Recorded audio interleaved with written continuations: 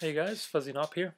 In this video tutorial series, I want to show you how you can take your uh, MacBook or any Macintosh Apple computer.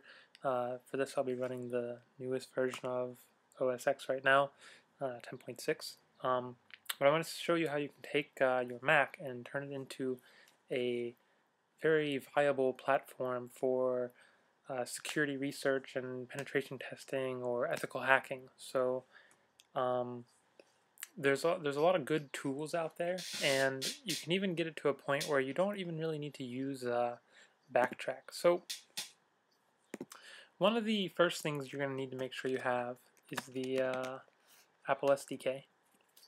So you can get it by Googling for Apple SDK, and make sure you log in. And if you look under downloads, you can download xcode, and what you're going to need is you're going to need all the C libraries when you install xcode.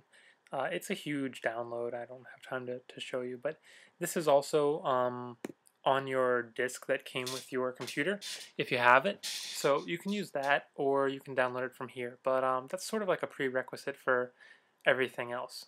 So make sure you have that, get that installed. If you're having trouble with it, let me know. But you should be able to find out, get that installed pretty easily. But you need to have that. So second thing is Mac ports.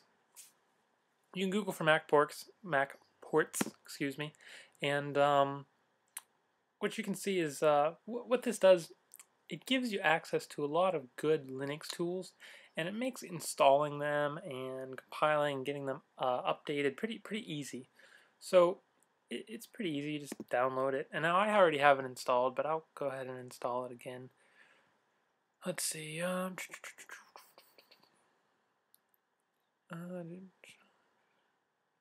Okay, so yeah, you click on your operating system, go ahead and download it. I'm gonna just save it real quick.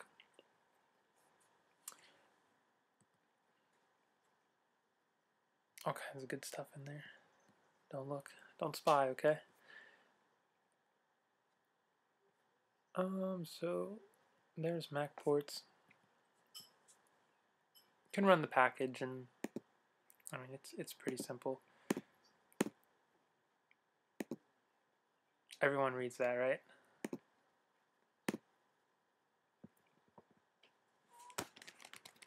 There's my real name for everyone. Not really trying to hide it though, so no big deal. So it's going to install, and most of the work you're going to do with it afterwards is going to be from the command line. So I'll go ahead and show you that. Hopefully it doesn't mess up my already installed version. But it's going to give us access to tools like nmap and Metasploit, and I mean a bunch of good stuff. So.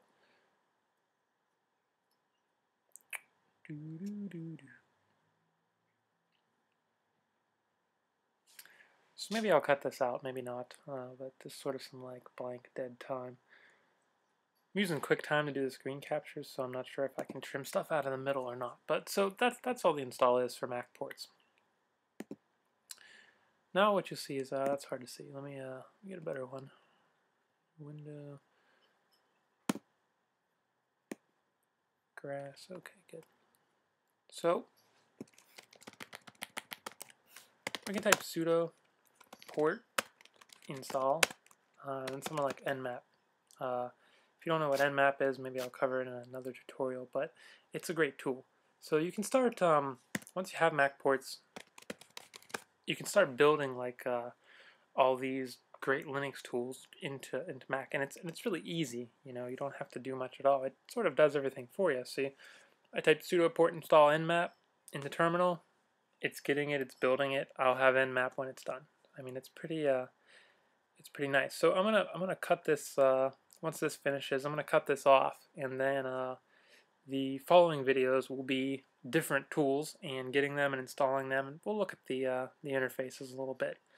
Well, I'll go ahead and continue this in another video. So if you liked it, please subscribe.